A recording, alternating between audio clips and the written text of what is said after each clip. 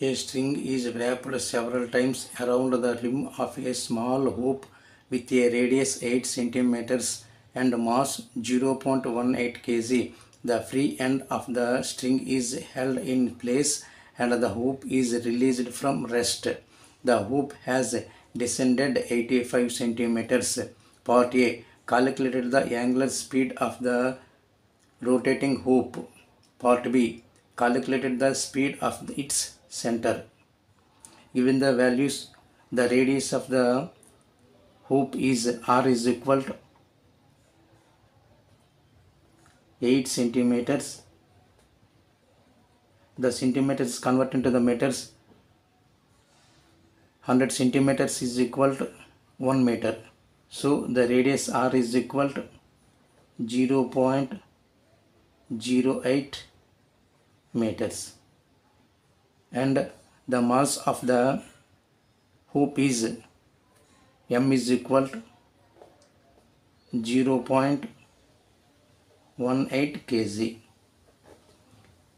The descended height h is equal to 95 centimeters. The centimeters is converted into the meters.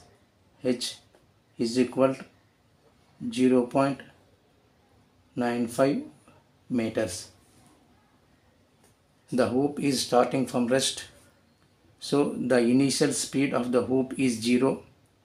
The initial speed of the hoop is 0, so the initial kinetic energy of the hoop is 0 because the speed of the hoop is 0. According to the conservation of energy, the initial energy is equal to the final energy. The initial kinetic energy of the hoop is 0, so the initial potential energy is there, and the hoop is reaches to ground, so the final potential energy is 0. The loop has kinetic energy and rotational kinetic energy. So the moment of inertia of the hoop is I is equal to mr square, where m is the mass of the hoop and r is the radius of the hoop. So the rotational kinetic energy of the hoop,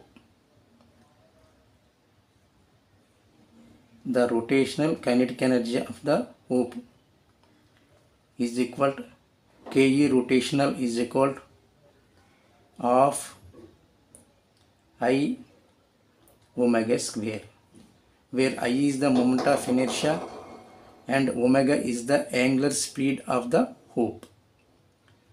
So according to conservation of energy, the initial energy is equal to I initial is equal to the final energy. So the initial energy of the hoop is Pe initial is equal to the final energy of the hoop is gives to the sum of the kinetic energy and rotational energy of the hoop. So Ke plus Ke rotational. So the potential energy of the hoop Pe I is equal to mgh.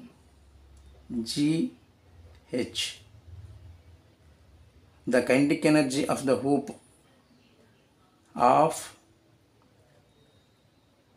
mv square plus the rotational kinetic energy of the hoop is half I omega square.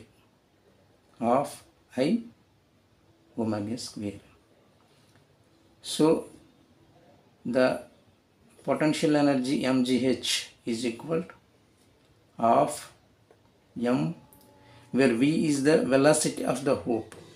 The velocity is converted into the rotational speed, so the velocity v is equal to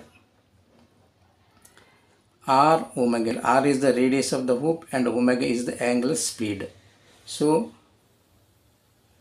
the velocity v is equal to r omega. So r omega whole square plus half, where I is the moment of inertia. The moment of inertia of the hoop is m r square and angular speed omega square.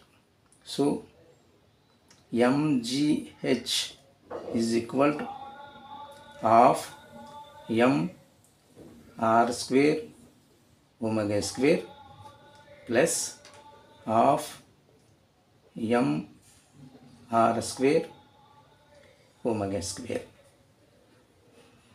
The initial potential energy mgh is equal to half m r square omega square plus half m omega r square omega square. It gives to the m r square omega square. The mass m on both sides cancels, so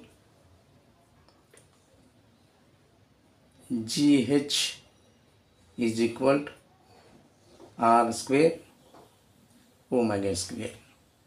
The angular speed of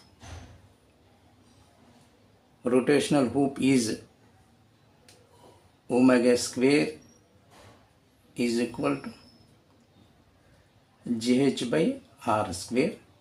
The angular speed of rotational hoop omega is equal to squaring on both sides, so omega is equal to root over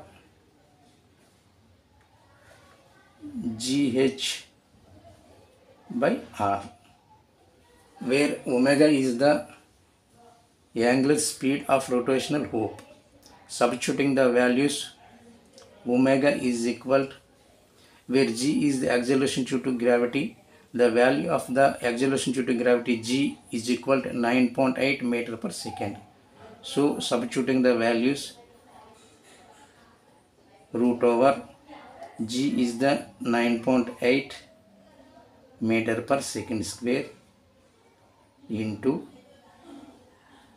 h is the 0.95 meters whole root whole by the radius of the hoop is 0.08 meters.